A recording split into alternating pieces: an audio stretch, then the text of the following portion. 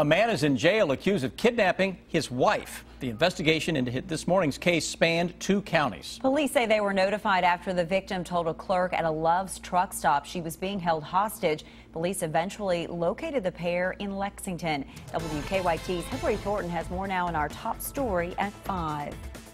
Jeffrey Rowland is in the Clark County Detention Center. Clark County, the place police believe the kidnapping of his wife all started a little after 7 this morning. His wife going inside this Love's truck stop off Interstate 75 in Madison County, telling the clerk she was being held against her will, begging him to call 911 without alerting the man who was waiting on her outside. The clerk then pretending to take out the trash, writing down a vehicle description and license plate number. Troopers say that description given was extremely helpful for them in finding the suspect and the victim. Get a good description of the vehicle and able to provide information so that we could pretty much identify who we were looking for. Shortly after getting that 911 call, with the help of Lexington police, investigators finding the vehicle at the Thoroughbred Center off Paris Pike. The victim found okay.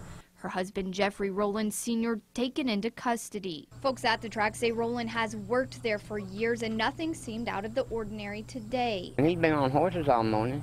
Normal, everything was normal until all the police came in. And I was walking the horse and I seen him walk up on him. According to his arrest citation, investigators say he bound and gagged his wife, torturing her for hours. Rowland Sr. has a lengthy list of prior charges at the Clark County Circuit Clerk's office, including domestic violence, theft, assault, and terroristic threatening. Also on file under his name, 4 emergency protection orders, all from different women, including his wife.